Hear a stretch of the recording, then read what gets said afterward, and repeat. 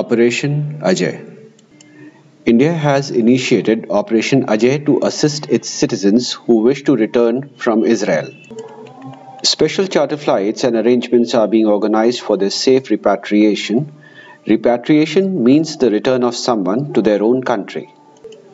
A 24-hour control room has been established in the Ministry of External Affairs to monitor the situation in Israel and Palestine and provide information and assistance.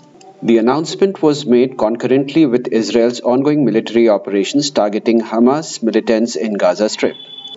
These actions were undertaken in response to a severe and violent attack that occurred within the borders of Israel.